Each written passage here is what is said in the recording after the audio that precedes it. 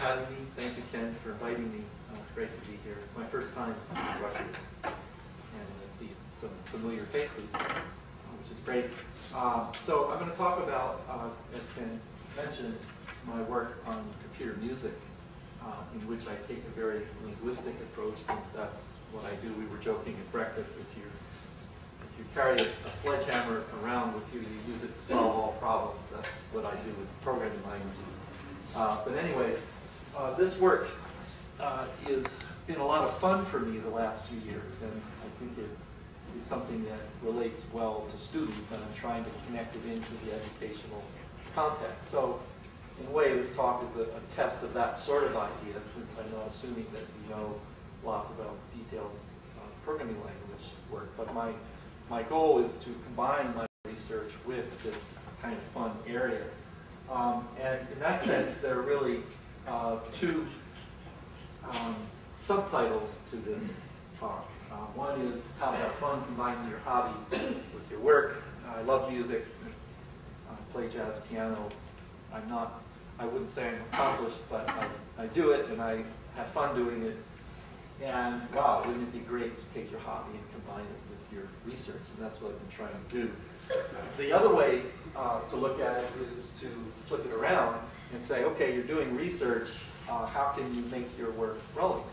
So using an application area to help motivate your primary research is really a great idea. So when you take your cool, advanced, abstract ideas and start using them in the real world, then certain things don't work, or certain new requirements arise, and you start developing new programming language ideas to solve those problems. So it's been a motivation for us to do more research, which is just as satisfying. So the context of this, why did I get into this, though? The thing that sort of was the real motivator in just the past few years is something that we call C2, if you know, which stands for Creative Consilience of Computing and the Arts. So I and two of my colleagues in computer science at Yale, Julie Dorsey and Holly Rushmeyer, created this program and designed a major, an undergraduate major in computing and the arts, which has specialized tracks. You can read them there, but you'll notice that one of those is music, and that's the track that I'm responsible for. So we created this major, worked really hard to work with these other departments to figure out what the curriculum is for each of them, and so forth. And then, of course, I was responsible for the music track, so I had to teach computer music. So I became responsible for teaching a two-term sequence, actually, in computer music. And rather than just, say, use some commercial software, and, the truth is there are lots of languages out there for computer music, so why design another one? Well, because I wanted to use my language and my ideas, so I did. This was a great context to do that, and that's what we've been doing. There's also a graduate program, which is less focused specifically on the art side, but I do have graduate students who are, doing their work in the context of music, as do Julie and Colin. So it's been a lot of fun. And then, of course, the bottom line is, how do we get the PL research to fit into all of this? So there are two things I need to tell you before going too much further. One is, where did this name Euterpea come from? It actually comes from Euterpea, which is one of the 9 Greek muses, who were the goddesses of the arts. And Euterpea was the muse of music. And that's an imagined picture of what the goddess might look like. And the other thing I need to tell you about is Haskell. Some of you might know about Haskell, especially if you talk to Ken too much. You'll pervert your mind in all sorts of ways, but this is one of them, perhaps. So Haskell is a pure functional programming language. It's really the only pure functional programming language that's in use today. And I was involved in the design of it in the very beginning. And it has lots of cool, advanced programming language ideas. And so, in fact, that's one of the fun things about teaching this these computer music courses is in addition to teaching computer music, I'm teaching advanced programming language ideas. So Euterpea is built on top of Haskell, but it has, in certain ways, kind of the look and feel of something that's a little bit different from Haskell, which I'll tell you about in a minute. So, right. These are, I've kind of already mentioned these ideas. Why am I doing this? I have this course I need to teach. I want to use advanced ideas, language ideas in a fun area, combine my research with my hobby, and so forth. The interesting thing about the people who have taken my courses is that since the computing and the arts major is actually pretty young, this is only the second year of its existence. Last semester, of the 24 students in my class, only 5 were actually in the computing and the arts majors. The others were undergraduates and graduate students who were interested in either learning about computer music or learning about these advanced programming languages ideas. Now, this last bullet I saved for last because it's probably the most contentious goal here, if you will, is that ultimately it would be great if artists actually use these ideas to create art. And much in the same way, Bauman is trying to get people to use his tools to create art. It's not just about the mathematics, it's not just about the computer science. It's also to actually try to do something that's creative, interesting, and useful. So, can we do this? I don't know. 3 ways that functional programming can help artists. Abstraction, abstraction, abstraction. That's my theory on all this. And if you talk to artists, of course, they talk about abstraction all the time, right? Perhaps in a different way than we think of abstraction, but I like to point that out anyway. And I think that many of the tools that we provide for normal applications in functional programming can be useful to artists. But no one asks for artists, who knows? Will this pay off in the long run? In that sense, who knows? But we'll find out. So what I'm going to do is demonstrate Euterpea by example. So normally when I used to give early versions of this talk, I would start, okay, well here's the fundamental stuff, the little bits and pieces, and build up to larger and larger things. I'm going to do something different today, which is basically to, since Euterpea at this point is a pretty large system, and I don't mean large in just terms of line of code, in terms of its breadth of coverage of computer music concepts.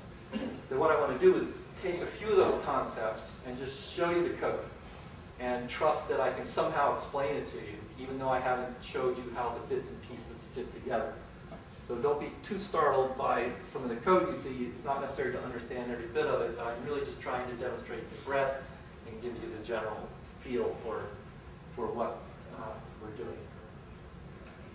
So here's a simple example, and I'm assuming, or at least hoping, that you can read simple scores such as the one above. And one way to read that score is to say, well, there are 2 lines or 2 voices, one that goes C, D, E, F, G, F, E, D, C, and the other one third above it in the C major scale. And so how do we describe that in Euterpea? So this is just a very basic thing to get us started. We go much further than all this, but you'll see some of that in a minute. So we could say then that can you see my little pointer? I don't know if it works very well. So the first note is a C. Well, that's great, but what C is it? So in most computer music systems, you give the octave that C is in. So the C in the middle register of the piano is the 4th octave in Euterpea. And then this QN just says what its duration is. It's a quarter note, right? So we have C in the 4th octave is a quarter note, and then this little guy says, okay, play that followed by, and now we have D, because that's the next note, also in the 4th octave, and it's a quarter note, followed by E, followed by F, and so forth. Then we take all of those guys, and we play them in parallel with, and that's this what this constructor here does, with the analogous thing that starts at E. We have E, F, G, A, B, A, G, F. And I'm only doing the first 4 bars here for simplicity. So, very simple, verbose, you could argue, but accurate. And the question is, can we do better? So this is just an example to show where the pedagogy comes in. We can use simple musical examples rather than, you know, Fibonacci sequence or factorial or something to demonstrate, you know, basic ideas of, say, abstraction in computer science. And to do so using some advanced ideas like higher-order functions, which I'll show you in a second. So these top 4 lines are the same 4 lines I just had in the previous slide. And then you can say, okay, well, let's first do a data abstraction, which is to say that we have all of this sort of domain-specific operator that's connecting these notes together. Why don't we just take those notes and put them into a data structure first, and then convert the data structure into that musical value. So this little square bracket is a list. It's just a sequence of values. Boom, boom, boom. And here they are. So we have C, D, E, F, G. And separated by a comma, which isn't an operator, it's just a separator. Okay, so we have then this data structure, which is just all of these notes.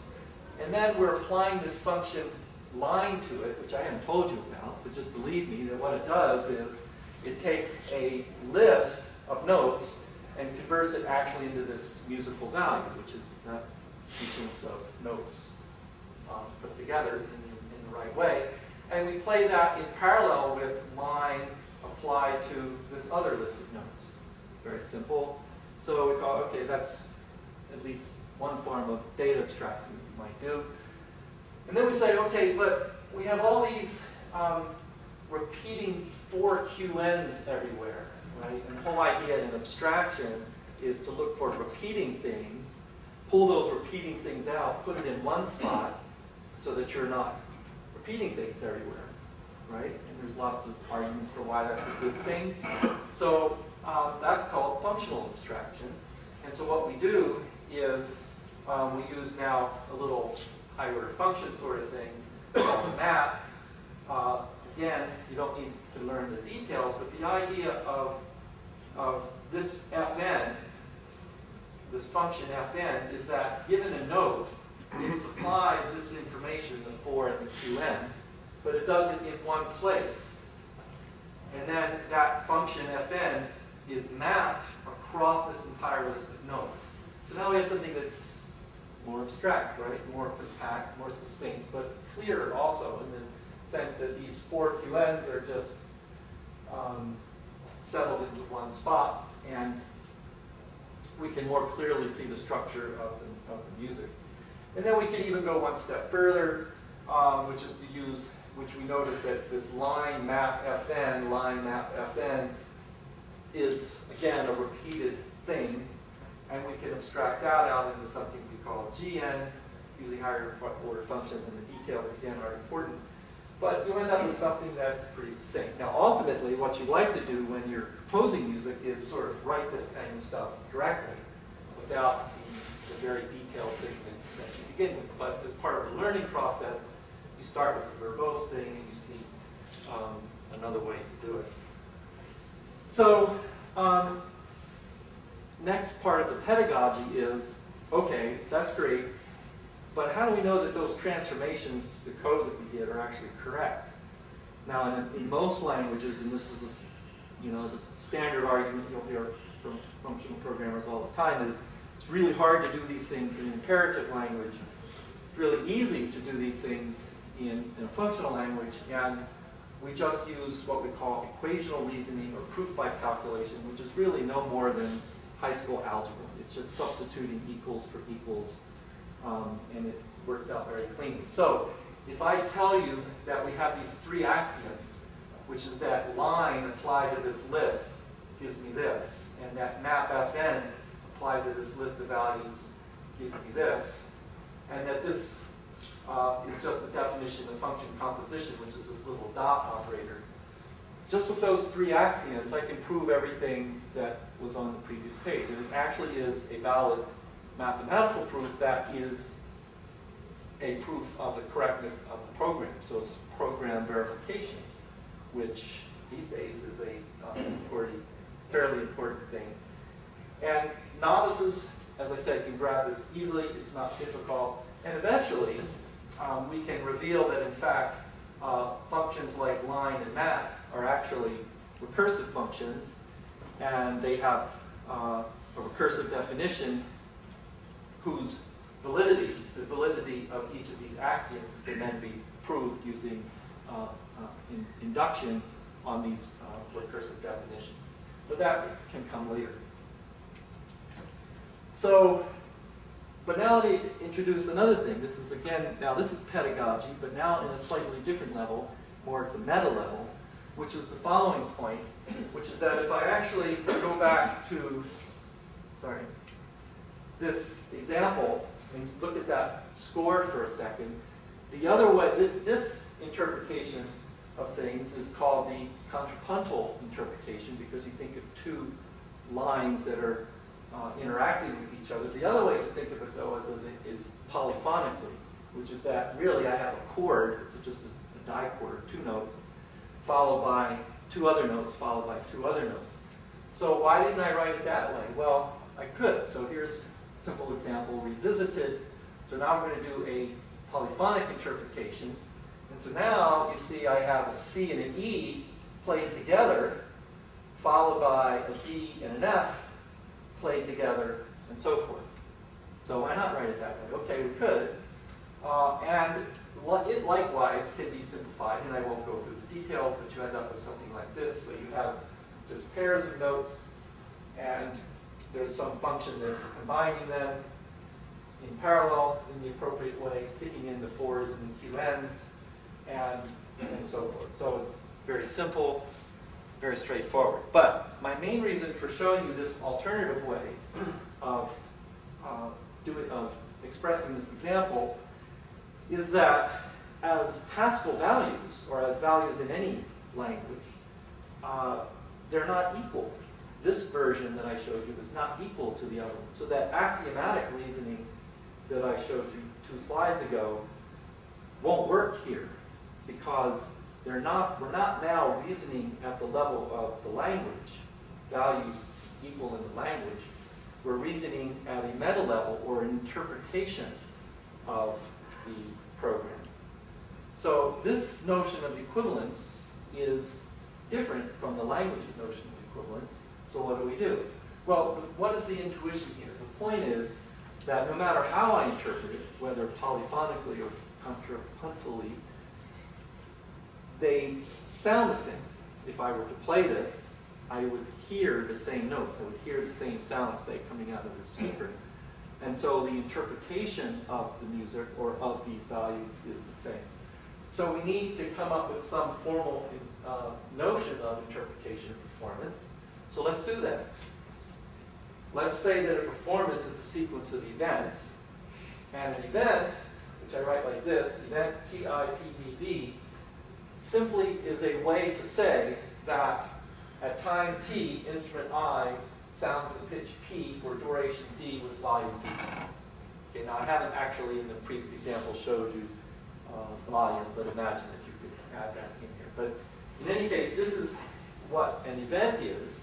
And then we just say that a performance is a sequence of such events. So when I finally play the music, I get this sequence of events. And since I have this time t, in a sense, I don't have to even order them. But you can imagine they're ordered. And that certain notes might happen exactly, certain events might happen at exactly the same time, and so forth. But in any case, that's an interpretation. And the point is that no matter how I interpret those 2 previous versions of that example, I should get the same performance. Okay, so here we have then, now let's imagine, details I'm omitting, that there's a function perform that, given some context, and the context just says, okay, what key are we playing this in, and what instrument are we using, and what time of day do you want to start the performance, or whatever. That given a context and a music value, of the kind I've shown you previously, that it generates a performance. And then we simply define the notion of equivalence. We say that two music values, M1 and M2, are equivalent, which we write like this, if and only if, for all possible contexts, if we perform one, we get the same performance as if we perform the other. In other words, if two things sound the same, they are the same. The quacks like duck, it's a duck. And so here's an example. We have this constructor here, takes two musical values, combines them, and then combines them with the third, whereas this thing does it slightly differently. That's associativity, right? So this theorem cannot be proven at the level of Haskell values, because as values, these actually aren't equivalent. But I'm using this symbol here, which says that, in fact, they are equivalent. So this is an axiom at the level of this interpretation. So that's cool.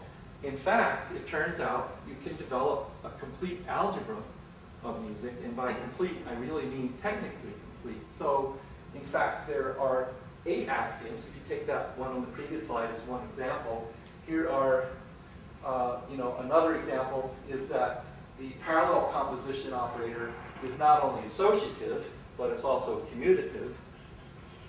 If you work through this and think about what things should be equivalent, you can come up with an algebra of music that consists of 8 axioms. Probably the most complex and subtle but very important axiom is what I call the duality of these two operators, which says that suppose that M0 and M2 have the same duration, these two guys. If these have the same duration, then if I play this followed by this in parallel with this followed by this, then that's the same as playing M0 and M2 in parallel followed by M1 and M3 in parallel. If you think about it, or if you actually draw it out, it makes a lot of sense.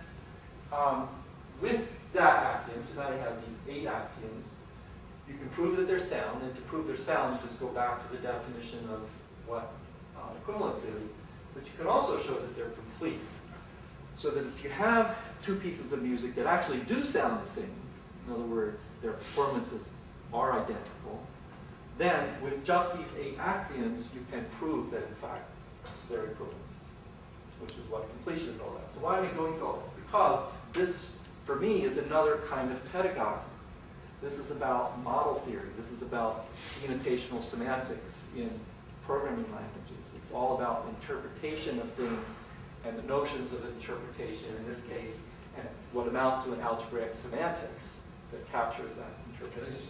So, two music values equivalent, I mean, you mean score-wise, or because you can play it with a different tempo, right? I mean, so that's very surprising. I mean, that's the strongest, right? I mean, so this context captures like the tempo. So this says for all C, so I'm using the same C here. So if you perform these two things using the same tempo, using the same instrument. One instrument or multiple? Well, no, it could be multiple instruments. So you, again, this is the simple version of things. You can, within a composition, have as many instruments as you want. But if you choose the same set of instruments and play this description of music versus this description, if you get the same thing, if they sound the same, then they're equivalent. So this set of axioms, is it homomorphic or somehow isomorphic to any other algebra? I mean, is this like something which like a exists group or a ring or something? Yeah, exactly. It's not that I know of. I don't know of an algebra that's that large, actually, that has 8 axioms. The closest thing that comes to it is an axiomatization with lists that comes out of functional programming, but it's not quite the same. And but let me point out one other thing, that this is actually more general than I even described. And it's something that in the more general context I call polymorphic temporal media. So any media that has these temporal properties, for instance, video clips, and those sorts of things, or sound tracks rather than notes and things. If you use the same operators and whatever, they all fall under this same algebra. So, so again, the detail that I went through it quickly, but my main point is there's some interesting pedagogy here that can be done in the context of music, and that it's just totally analogous to what we do in a more technical field. So I didn't do this, just want you to know. Somebody went on to cafepress.com and put this nice t-shirt together. Haskell is what I used to call Euterpea before I started calling it Euterpea. And this little subscript here, you can't read it, says fun facts in functional programming. Anyway, new topic. So this is now, so I'm going to move away from that sort of pedagogical stuff and now move into actually some, hopefully, interesting applications of some of this. Yeah? Before you start a new topic, something occurred to me. Are the 8 axioms of whatever it is, temporal PTM, media, whatever they are, yes. What other applications besides performance media might they have? For example, would they be helpful in understanding the way windows appear in a on a screen? Well, maybe. Yeah, that's performance art of a different kind. Yeah, so it works for video clips. So if you're taking videos and splicing them together and overlapping them and whatever. But I don't know. I haven't thought about that. Maybe we can talk afterwards. Okay. Yeah. So my question was, the language you describe is for finally the output is a performance, right? But is it also possible to describe rules for improvisation? Rules for optimization? For improvisation. Improvisation. So you have some basic rules, but within that you can vary. Right, so instead of improvisation, let me make it simpler. Interpretation at the level of, say, dynamics and that kind of stuff. Probably not. So I actually call this a literal interpretation because it's fairly simplistic. But if you and I each play some Bach fugue or something, I'm going to play it differently than you. So our performances are different. So in that sense, they're not literal, because if they were truly literal, then they would sound exactly the same. So I really can't get into that level of detail. We had this discussion at breakfast this morning. So that's a limitation. So the context is always static? So the context which controls speed and... Well, that's just the initial context, right? So that's the initial context. Then the score could, within it, change the tempo and do anything it wants. But the initial condition, which is like saying that the initial, when you're interpreting a program, you have to say what's in the memory.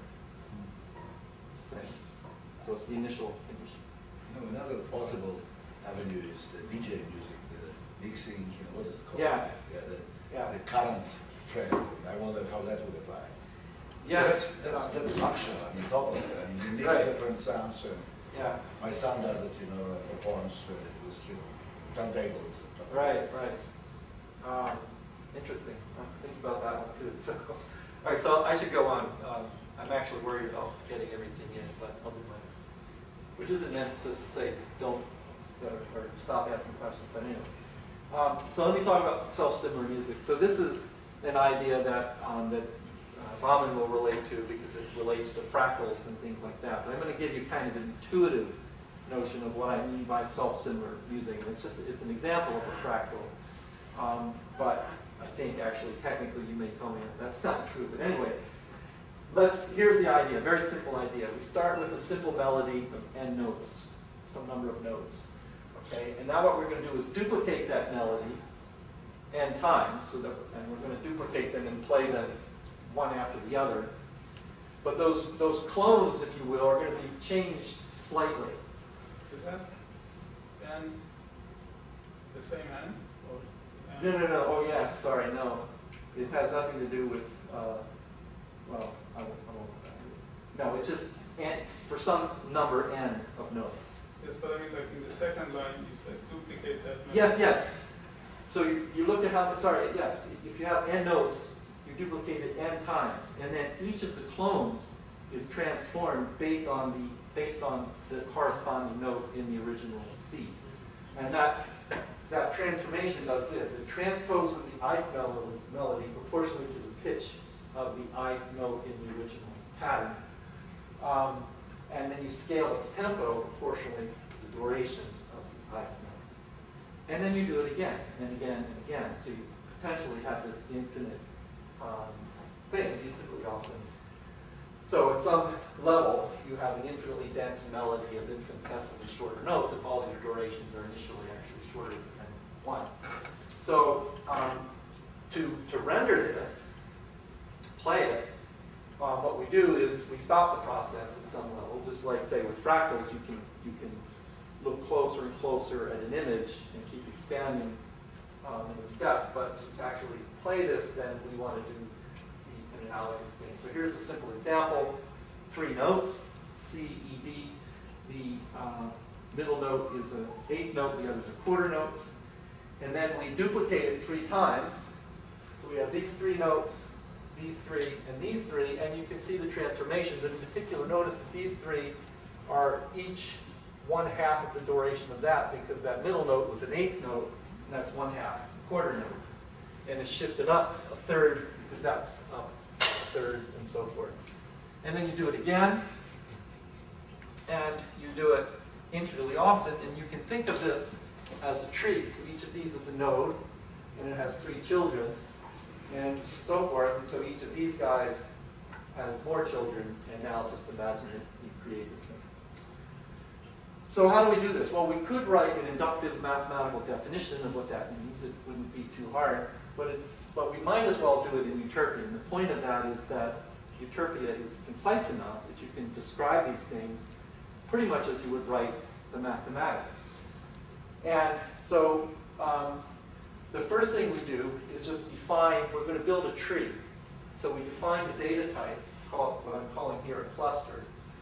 And a cluster consists of an S node and a list of clusters. So an S node is just a node, but it's a simple node. All it has is duration and absolute pitch. And by absolute pitch now, I just mean an integer rather than attaching an octave to it. So middle C might be the 47th note, right, and so forth. So a very simple node, and for each of those, then we have subtrees, which is a list of nodes. This is actually called a rose tree in data structure literature. And that's it. So that's just to define the data type. And then basically these 4 lines of code right here describe that infinite tree. Now one of the nice things about Haskell and Euterpea is that it's a lazy evaluated language, so you can actually just build this infinite tree and not worry about it, running out of memory or anything, because in a lazy language, you only actually construct that part of the tree that you use. Okay? So this is an infinite tree, and it looks, you could argue like the mathematics. So let me give you an example. We have this thing called MakePlus, which builds one of these trees. So here's the node. And then for every node P that's in the original pattern, what we're going to do is do this transformation called addmul to this node. Okay? And addmul does what I described earlier. It multiplies the duration and it adds the pitches. Okay? So, again, details are important. The main thing is to say that this is a very concise definition. For every P in the original pattern, we construct a cluster based on that P, and then this is a definition of how the cluster works. And then this guy, all it does is it descends a certain level into the tree and skims off the notes and plays it. Okay? Or it doesn't play it, just returns them as a list. Okay? Again, the details are important, but it's not very hard if you know functional programming. So very quickly, so we can write that code and then let the students kind of go crazy with this. This totally simple thing that I did for this talk. Let's take this 4-note C, B, C, F, G, okay, and we're going to plug it into this tree, which means just applying the function to that sequence. Traverse 4 levels, so we apply that little fringe guy to level 4. And then the result we're going to call M. And then what the students have fun doing is just doing crazy things. So this is saying, let's take M, the thing we just created, and let's reverse it, transpose it down an octave, 12 semitones, and play it with itself. So we take M, we play it with itself, but in reverse and down an octave. So let me just play that for you, just to give you, again, a simple idea of what we can do.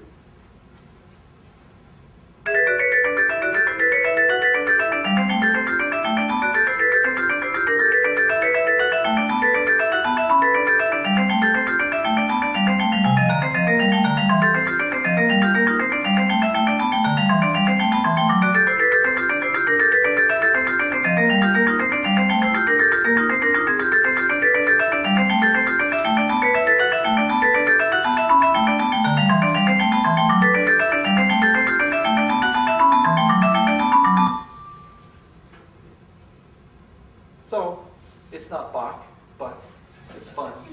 Okay. And we do other stuff with this self-similar idea. As you might imagine, we use fractals, we use grammars, we use L systems, which is a kind of grammar. I'm writing a book on this stuff. It's all very easily expressed in this approach. But again, I'm trying to give you some sort of like highlights of the sort of things we do. So I'm going to move on to something completely different. And that's something called a musical user interface. So here's where some interesting linguistic ideas, I think, come into play. What we're trying to do is recognize, first of all, the importance of graphical user interfaces in, say, computer music or any application. And to note that the data flow metaphor, which I'm going to come back to, is a very simple idea. If you're wiring things together, is a very powerful idea. And here's the key insight, that if you think about, say, a slider on a screen, or maybe it's a knob or whatever, the right way to think of that is that it's just this little sort of like an electrical device, and it outputs a voltage or a number, right? So as you slide this slider up and down, it's just giving you a value. And wouldn't it be great if you could just, in your program, say, here's that value, and I'm just using it in my program, and your program is just continually changing as you slide the slider. Well, that's a very data flowish like idea, and it's the basis of this, what we call musical user interface. So the musical user interface actually has 2 levels. It has what we call the user interface level, where you actually create instances of these widgets and maybe lay them out on the screen and attach titles to them, whatever, that sort of mundane stuff. And then there's the signal level. So once you do this, what it returns to you are these things that are now truly time-varying values. And at the signal level, these things are just continuously changing values, and even output is just something you just give this continuous value and connect it up, if you will, to the output device, such as MIDI. I'm not going to go through this in great detail because I don't want to run out of time. But basically, conceptually, you can think of a signal as just something that's varying with time. So this is just saying polymorph. So this is A is for some type A signal of A, so a signal that carries values of type A. It's just something that if you give it the current time, it will tell you what that value is at that time. And now imagine that you have ways to lift all of your normally static functions into this time-varying world. Okay. And I'm going to skip this again because I'm worried about running out of time.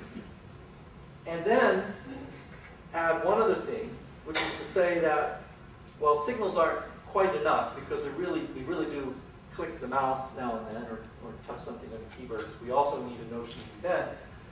But the other way to think about events is that it's still a signal. It's just most of the time there isn't anything there. And occasionally it wakes up and says, oh, there's something here, right? So we merge the two ideas so that an event here is really just a signal of what we call a maybe type, which means that maybe there's something there and maybe there's not. Usually there's nothing, but occasionally there's something. And similarly, we can think of another output as being MIDI messages, so that you have a stream of MIDI messages. Assuming people know what MIDI is, that's just the little sound card on your computer takes MIDI messages to play certain instruments and so forth. So what I'm going to do is skip that and give you now an example of using this in the context of computer music. And this is an example of chaos. So look, we have this simple recurrence here. Xn plus 1 equals R times Xn times 1 minus Xn. This is one of the classic examples that you'll find in chaos theory. And the idea is that depending on the value of R, that recurrence, the way I like to think of it, this description here is how it's often described in chaos theory, but the way I like to think of it is that equation has a solution, a unique solution for certain values of R. For certain values of R, it actually has 2 solutions. And certain values of R will have 4 solutions, and at some point, it actually starts moving into what's called a chaotic region. And so what we want to do is use this to generate music. And there was actually, I can't remember his name, who 10 or 15 years ago kind of made a mark by composing music using this idea and that exact equation. There's a lot of code here. I don't want to go over it in detail, but I'm going to go back to this example just for a minute. The main point is that there's a certain section of the code that is simply this pure function that is taking, here we are creating a slider. So we have this thing AP, and just think of AP now as this signal. It's just a time-varying result. So what we want to do is give MIDI out some purely functional variation of this signal, which is described in this one line. Details are important. We're doing the same thing here. I apologize, it's probably way too much to explain, but the idea is that we are building a couple of widgets that generate the R value and that generate a pulse, which is a timer that says how fast we're going to generate notes, and then uses those, again, in a pure way to generate the output notes. So what I'm going to do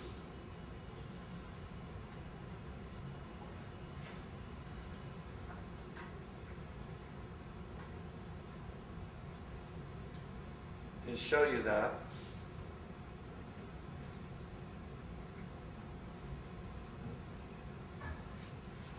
This one I can turn up.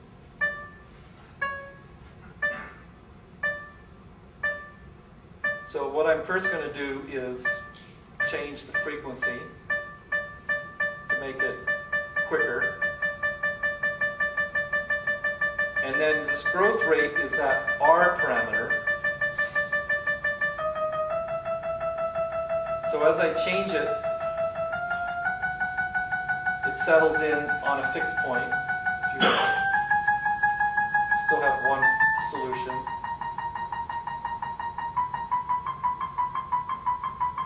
Now suddenly we have 2 solutions.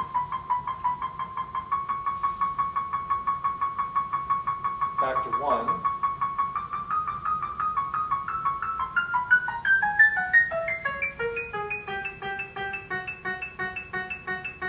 Two, Oops. Ha. I don't know what just happened.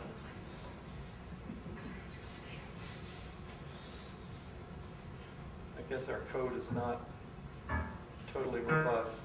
Sorry. I wanted to get to the point where there's chaos.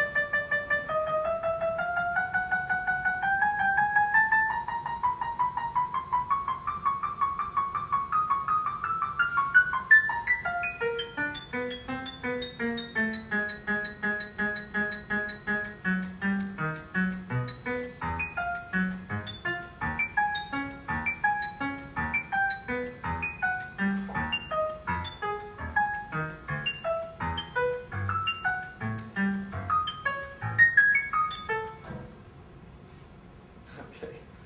So anyway, you get the idea.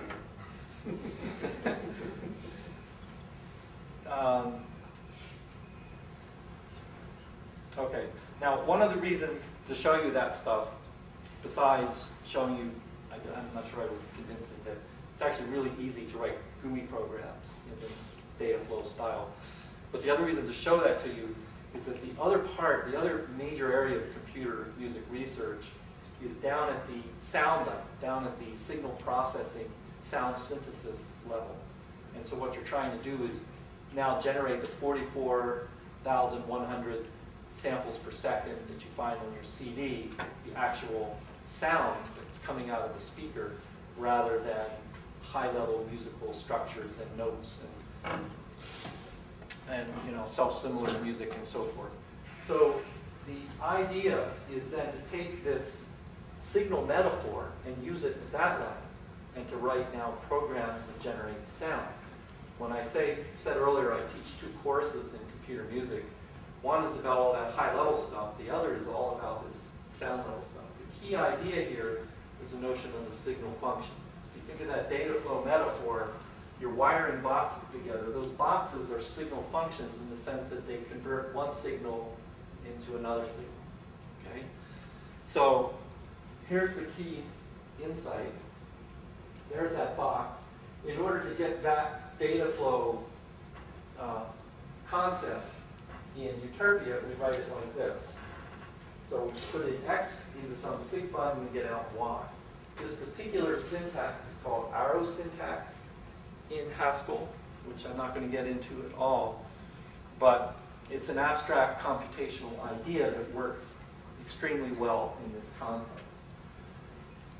For example, one of the things we do is we build, instead of saying, okay, I'm going to take samples of a flute sound or whatever and store them, and that's going to be my flute sound, or that I generate one particular kind of a sine wave or whatever that I'm saying that's my flute.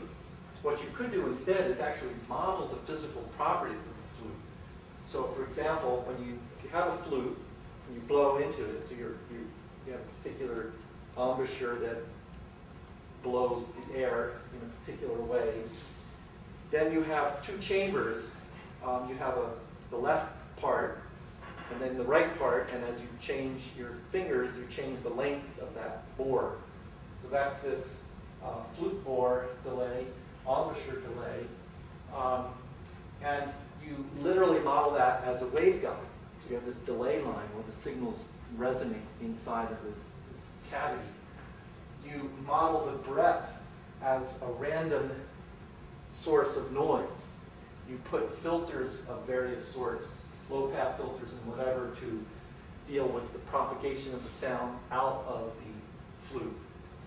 You use a sine wave at the top there to simulate vibrato of the breath. And so you're modulating the breath with this vibrato. And then these line seg things are just envelopes. So it says when you first play the note, you ramp up, and then you tail off, and so forth. This is the nonlinear component that deals with the breath, which is a sort of a chaotic, or at least nonlinear thing that goes on in embouchure.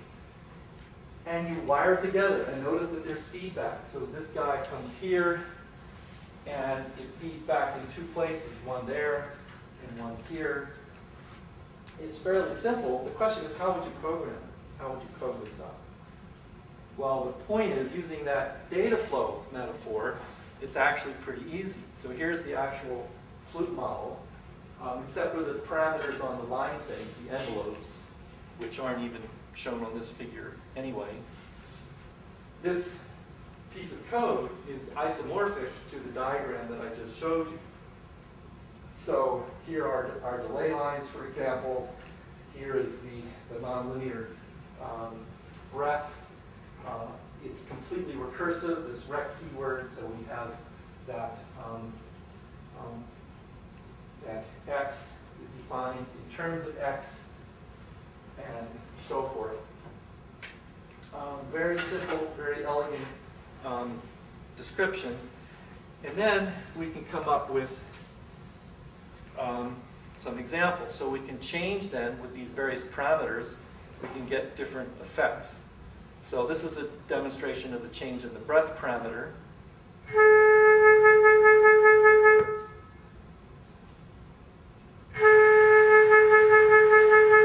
The second one being breathier than the first one. Does that sound like a flute? It's not too bad. For that simple model, I think it's actually pretty good. If we don't provide enough breath at all, we won't even get a sound, a tone. Listen. Can you hear that? And here's an increasing, and then we can put it all together.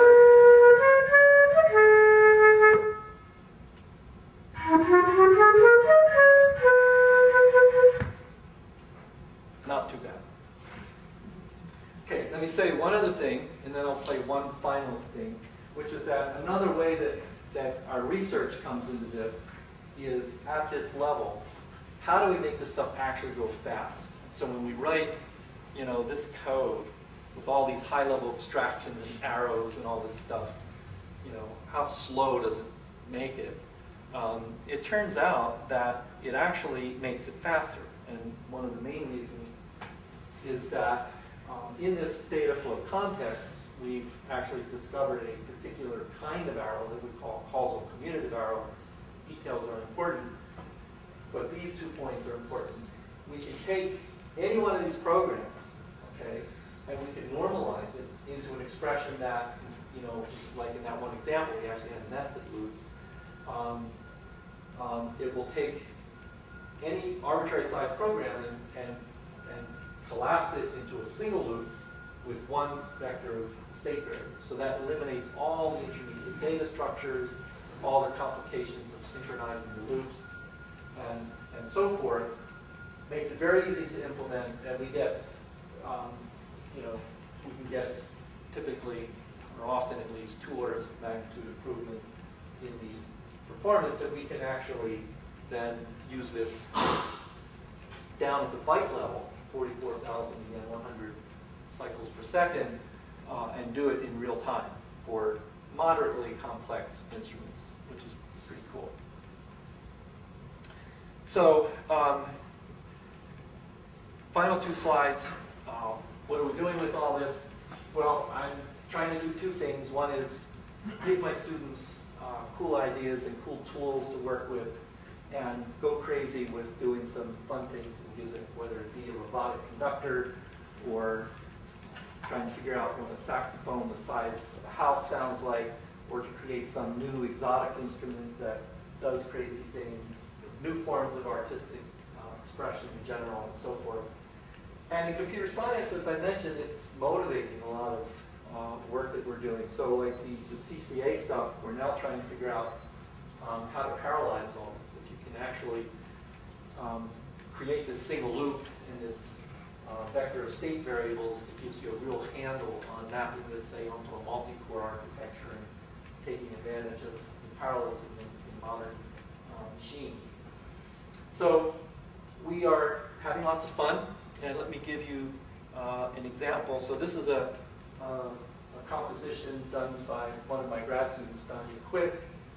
It was done entirely in Euterpea, and it demonstrates lots of different things. There's both high-level stuff in terms of the structural things, and also things I haven't told you about, like support for microtonal composition, so you can build arbitrary scales, for instance, into Euterpea, as well as low-level signal processing. She actually did this because she was entering a competition where the theme was the sound had to be of bottles of some sort, whether knocking on a bottle or blowing on a bottle, and uses various other ideas. So I'll just play a few minutes, or less than that, actually, of this for you.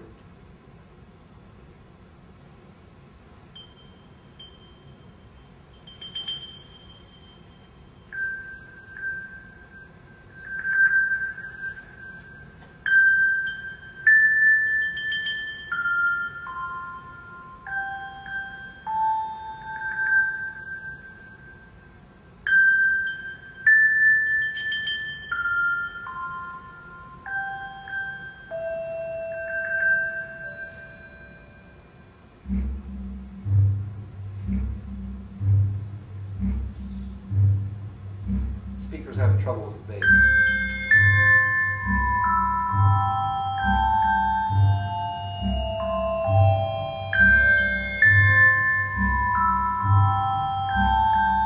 The bass sound is actually a blown bottle, just a very large bottle.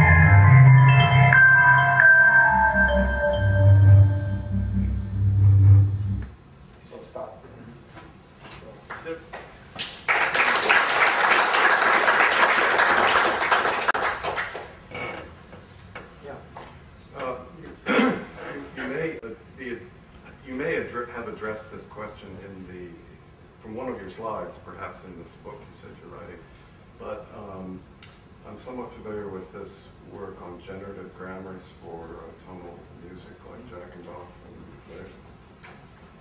And have you, and there's much more I think, but have you implemented any of that work? Yeah, none of that directly, but Danya Quick, whose composition I just played, is working with chord spaces, which are these topological spaces for chords, and doing and using grammars to generate music by moving within those spaces, which is related.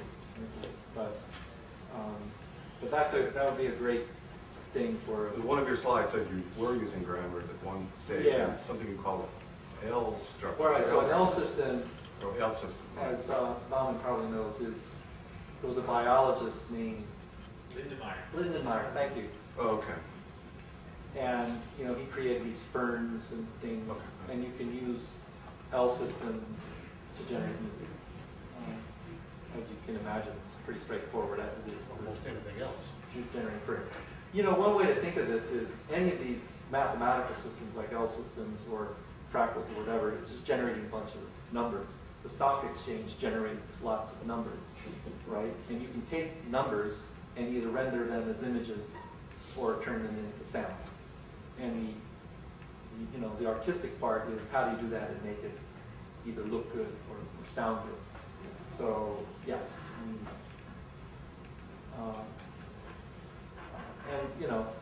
the artistic part is I'm not as talented a musician, I don't think, as I am, I hope, computer scientist, but I'm hoping to build tools that people can use and do some really creative stuff. It occurs to me that if you implemented some of those, people who do theory like that make claims claims based on little examples. It would seem interesting to be able to build more complex systems and using your language. Yeah, absolutely. And then actually, in some sense, test out their theories by review of a critical musician. Yeah. Right. We should do that, or somebody should do that. Yes. The flute sound was really amazing. So I don't have a sense, though, not studying this stuff. Is that close to the state of the art? What is the state of the art? How do you even judge these sorts of things? Right. Well, the judgment is ultimately, the listener's discretion, right? So, the discerning ear of the audience. Yamaha makes a series of physical modeling-based synthesizers, where they have, built hardware to do this stuff. One of the hardest things to create a convincing sound of is reed instruments and horns. Violins are easy. Pianos even aren't very hard. Piano, in a way, is another kind of string instrument, right?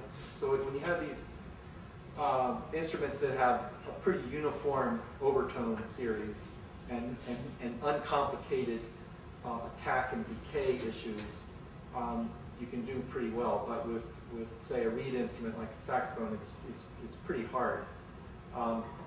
So they work hard at building these physical models of these things in order to get something that is realistic. And nowadays there are these things called electronic wind instruments. They're completely electronic. What's his name? David Brecker plays one quite a bit. And they sound pretty good. But a lot of this stuff is not even necessarily real time. You could say, okay, I'm not interested in real time. I'm willing to spend hours and hours to render 1 second of the very best sound, amazing stuff, as they do in the movie industry when they're rendering, say, animations. And you just do everything completely offline. So I don't know what the state of the art is. I think there's, certainly far more than just the flute model that I gave you, but it's pretty amazing that pretty simple model does, I think it is, and I think you agree that it does as well as it does. And you could certainly do better. Could you maybe contrast both speed and functionality with like C sound, which is probably the grandfather of all systems like that? Right? Yeah, it's so much easier to work with this than C sound. But C sound is, so there's two parts to C sound. One is the note stuff, the so-called score files. And that's very primitive. It's more like low-level MIDI. And all of the first half of my talk, all that stuff I showed you goes way beyond any of that. The actual, then what they call the orchestra files, which generate the sound in C sound, the instruments, okay, is actually pretty functional, and it has this kind of data flow feel to it, although it's in a Baroque syntax. But it has some very rough imperative edges. So if you want to do delay lines, for example, it gets very ugly very quickly. But we actually use C sound as a lot of our motivation. And yeah, I don't mean to put it down completely, because C sound is actually great. And it's probably the most widely used computer music system. Yeah. So just to follow up, when you played the model symphony at the end, was that being generated real time from your No, that wasn't real time. That was. Yeah. What level had you stored? You stored the audio, the actual. That was just an audio file that you played, or was yes, it that was just an audio file. Right. So we generate like a WAV file. Right. How long did it take to generate that? I don't know. I didn't ask. Good question. I'm not sure. So how much can you do real time? In the flute was real time, right? Yeah, what I just played for you was not real time, but that flute model is easily, you could probably play at least 10 such flutes real time under our current system. So, we can do the kind of stuff with, on my laptop that Yamaha was doing in their, building into their synthesizers now. Part of that is just because machines have gotten faster and faster. And part of it is, we're doing, I think, some pretty aggressive optimizations. In terms of performance, we match up with C sound, for example. can actually The be 50 better. times faster was within your system. Pardon? Yet the 50 times faster Right. Kind of things was within your system. Yeah, that's not a compared to retrospective C sound or thing, something like or that. introspective thing, not compared to C sound. Right, it just makes the Haskell or Euterpea programs run that much faster when you turn this optimization on.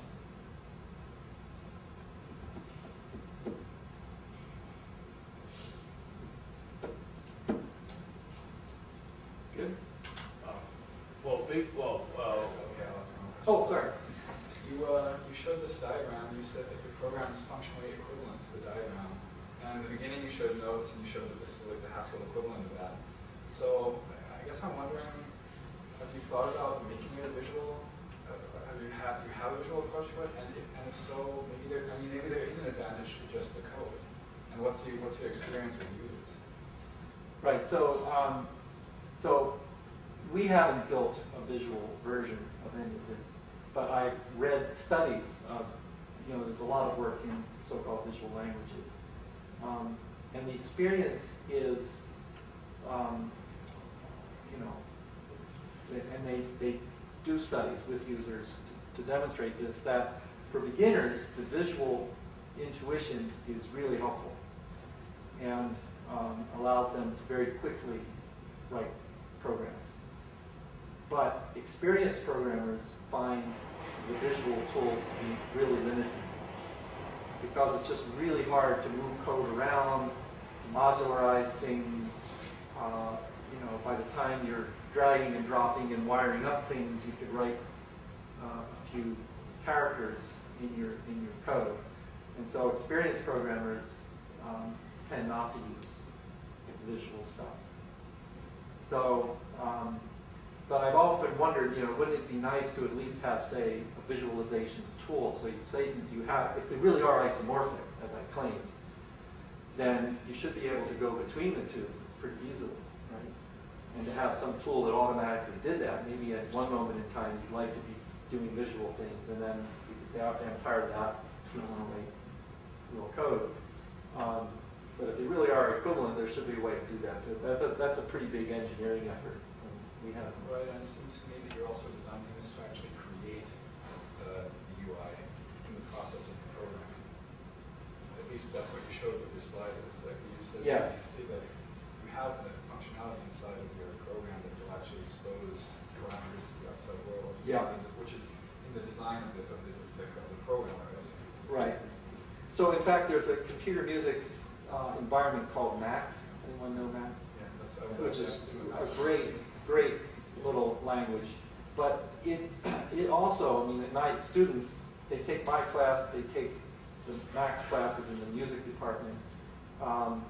And even then, after just, a year of taking each, realize that Max is really limited. At first, it's like, wow, I can wire this stuff together. I find that Max gets extremely complicated for the most mundane of tasks. Yeah. I'm wondering if there's a way that, it seems that you might have found a smaller set of commands that does the same thing. Well, that's the hope. I Max haven't. patches are just crazy large graphs. Yes, right. It gets very tedious. And that's what I was trying to say earlier. To reorganize it, to move code around, to separate things in different modules, it just becomes pretty horrible, difficult to do. And then you tend not to do it, so you're just stuck with this giant morass of wires. So, but it might be worth looking at that more closely. These are intuitions mostly that I'm giving. I was wondering if you could say a few more words about how this fits into the rest of the curriculum. Like, you talk about the music class, for example. People, how do people react? How do students and maybe other people with each other? So people in computing and the arts, our curriculum is pretty rigorous. So the students, before they take these computer music classes, have it. They've already done the intro courses and the data structures and whatever. So they're pretty good programmers already. They understand algorithms and so forth. And they adapt to this pretty quickly. They take it on pretty quickly. The the people who struggle are the people who are more musicians, to be honest. But they struggle with computer science concepts in general, I think. So occasionally I'll get a student who wants to learn this stuff who's not really in the computing and the arts major. They're more of a musician. They got turned on by Max, say, and they want to learn more, and they try to jump in at this level. And I say they, it's really, I'm thinking of one person in particular. And it hasn't worked out particularly well. Just to say one thing about functional programming in general, as some of you know, a lot of schools, especially in Europe, use functional programming at the introductory level for many years. And it said, this is how you should start to program, using functional programming. And I used to think, that's really a great idea. Yeah, let's do that. I now actually think that's a really bad idea. Because what happens is you teach them all these elegant concepts, but it almost seems like a toy. And then they get to learn about C or Java or whatever, and they realize they can actually do side effects, and they actually get excited about side effects and turn their backs to functional programming and say that purity stuff. Why were we doing that? Whereas my opinion is it's only after you program for a while, you understand the consequences of software engineering and those issues that you actually appreciate the ideas of purity and high order functions and modularity and abstraction. What do all those things mean to a beginner, you know? And so I actually think now that we had it all backwards for all those years, and it's better to teach it later. But this is a very contentious point. We can go have lunch and talk about it. Yeah, it sounds like you do some interesting stuff with just like self-generated music. I'm sorry, with like either like music you create yourself. Right. Like as far as musicians, like spitting stuff in as input and playing around with it. Like is that something that you guys explore a lot, or? Is that something Or yeah, that's something that like some people in the music department there, or like yeah, that's something students look at much, or? Yeah, so I'm confused. You mean just to compose? Well, no, like sorry. Actually composing your own thing and then having and tweaking around that composition that you've created. Sure, we do that all the time. Yeah, I do that some. I tend to get wrapped up in building the tools, and I want to do more of that. But my students do it a lot, and I intend to do more of it in the future. And I'm hoping that, again, musicians will do that, right? That musicians will just look at this as a tool. No, they don't care about causal commutative arrows or whatever. They just want to create some beautiful music.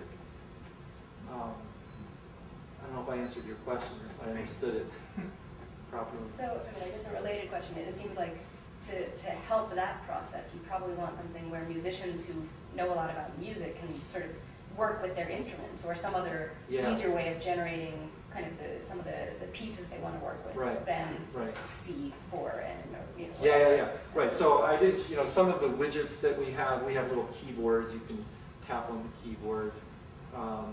And we have MIDI in as well as MIDI out, so you can take a real keyboard instead of a virtual keyboard and hook it up to Euterpea.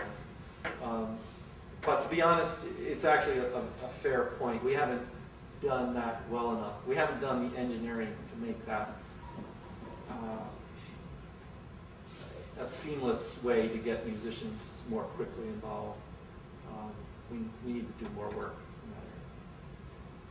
Do you also do any research on alternatively kind of following up on alternative hardware interfaces for interfacing with such music software systems? Yeah, I mean, there's a lot of stuff like this multi-touch Limur thing. I think. Yeah, I'm actually very interested in that kind of stuff. Or to take an iPad and drag your finger across the screen and make music. Or there's actually, I got to tell you one quick story. There's a guy, his name's Bob Grover at Yale. He's an applied physicist, and his research area is golf, as in golf. He teaches a course on the physics of golf. He writes papers on the physics of golf. This is basically a double pendulum. You've got your arms and you've got your wrists and the timing. So anyway, the point of that is, how does that relate? The point of that is, one of the cool things he did is he developed this device that goes into the shaft of a golf club. And it measures the rotational and translational motion in the club, and he converts it into music. Basically a simple chord that changes in volume and in pitch, okay? And uses that as like biofeedback to improve your golf swing. And apparently it works amazingly well. Like Vijay Singh uses this thing and claims it's like the best thing ever. So why am I mentioning that? Because we were sitting in his living room one night and he showed me the device and he handed it to me and I'm just like going like this and realizing that I'm doing music. So I thought, wow, what we should really do is take these things and strap them to people's legs. Rebecca, you can relate to this, and arms, and just do an entire choreography, the dance, where the body motions are actually generating the dancer's own accompaniment, if you will. Wouldn't that be cool? Yeah, I think that would be fun to do stuff like that. Gives whole new meaning to the phrase sweet spot. Right. That's right. That's what you're looking for. It makes it sweet music. So we're having fun. Was the bottle orchestra, was that composed traditionally, or was there like algorithmic components to that, where they were taking? There was a little bit of algorithmic stuff. You might have noticed there was some microtonal stuff, which was, I think it was a fractal algorithm that generated that. But also you probably noticed there was a lot of conventional structure to it, which I think she just programmed. So that the high order was used as like embellishments on a composed piece? Right, right. And that's what I would expect an artist to do, just like a graphics artist, someone who uses amazing graphical tools, computer tools for doing art, uses them in artful ways. You don't push a button and out comes a masterpiece. It's a tool. So I'm not that naive to think that we're just going to generate amazing compositions by pushing a button. Well, some people do that. It reminded me of the demo scene where you generate graphics and music and animation almost completely algorithmically. It's a competition to see who can fit it in the smallest assembly program. Oh, really? Yeah. And so almost everything is algorithmically generated. Interesting. Textures. But people spend a lot of time writing those small programs. Yeah. Right.